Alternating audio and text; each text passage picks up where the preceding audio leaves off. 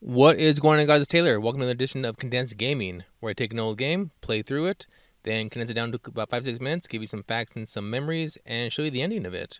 Uh, Today we are doing Mega Man 3, and please excuse the rustiness. It's been a while since I did one of these.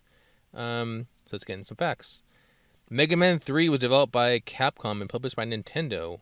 Obviously, the third entry in the Mega Man series. It was released on multiple platforms, on the Famicom and NES in 1990 in Japan, North America. PlayStation, original one, 1999. Mobile phones in Japan in 2005 and North America in 2008. Mobile phones, not Android, iOS, but mobile phones meaning like, I don't know, Nokia or the Sidekick or, any other game, any other old phone. Um, Also, and the Android and iPhone in 2017. This is considered, if you guys don't know the lingo, an action platformer. Now, with any Mega Man game, there are robot masters. This one has 8 robot masters, robot masters, which I will read off to you in the order that you're supposed to play them in. Because if you didn't know, you start off with Mega Buster, and then that is going to defeat the weakest boss, and then their weapon you get from them will defeat the next boss, helping you so on, so on, so on. So let's go ahead and do the line. First one, Magnet Man, which is weak to the Mega Buster. Next one, you're going to go to Hard Man, which is weak against the Magnet Missile. That's what the Magnet Man's weapon is called. Next, you go to Top Man, which is weak to Hard Knuckle. Next is Shadow Man, which is weak to Top Spin. Next is Spark Man, which is weak to Shadow Blade. Snake Man, which is also weak to Shadow Blade. Gemini Man, which is weak to Search Snake. And Needle Man, which is weak to Gemini Laser. This is actually the first. I'll get to the second Wily's bit in a moment, but this is actually the first Mega Man game I played when I was, when I got my NES. I got my NES when I was 8, so in '90. So actually, I got this game right when the NES. Oh, sorry, I got my NES right when this game came out or thereof. So I actually played this one first before I went back and played 1 and 2.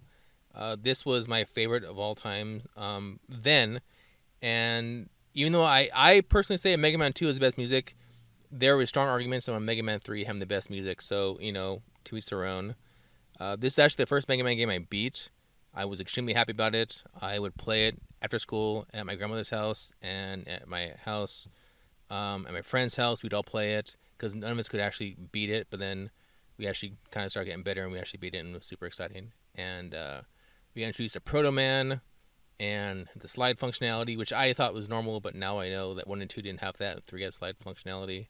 But with any Mega Man game, also, once you beat the 8 Robot Masters, you head down to Dr. Wily's Castle, which is initial 4 or 5 levels, along with the trope of now going back and beating the same bosses over again you did in the beginning, minus the level there, that also. So, this is one actually has a twist to it, because in the Wily's Castle for Mega Man 3, you actually battle against Mega Man 2 bosses, which is cool.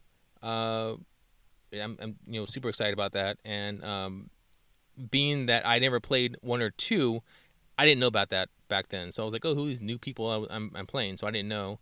But let me go ahead and break these down into the order you're supposed to play them. Not really the order you're supposed to play them in, but the order of the Robot Masters, and also, what they're weak to. So, for Mega Man 2, we have Metal Man, which is weak against Hard Knuckle. Quick Man, weak against Search Snake. Air Man, weak against Magnet Missiles. Crash Man, which is weak against Top Spin. Flash Man, weak against Needle Cannon. Bubble Man, weak against Spark Shock.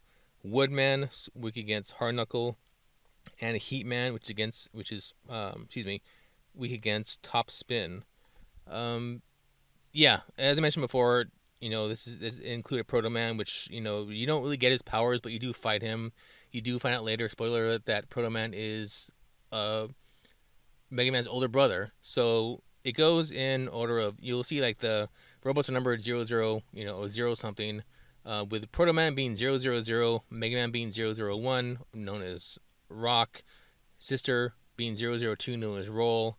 Also in Rush, for Rush, you actually get a couple of, I can't remember in 2 if Rush did multiple things, but I know in this one you had the Rush was able to do like a to could help you assist you in jumping higher.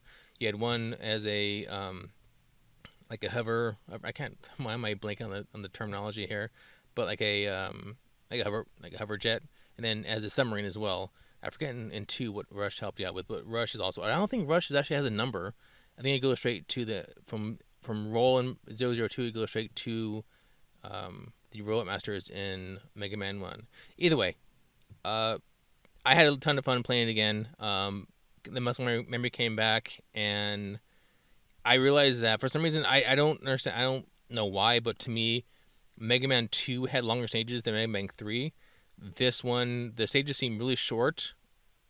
Like just you were there, you did a couple stages or a couple rooms, and then it was the boss. Same with the Dr. White's castle. I'm not sure if they packed so much that they couldn't fit mess level. They took some level out to make room for the bosses, because you not only you fight all the old previous bosses in Mega Man 2, but either way, had a lot of fun. Had a lot of fun playing it, and yeah, like I said, this is my first time doing this in a long time, so please excuse the rustiness and all of the breaks and ums and all that stuff. But anyway, here is the ending.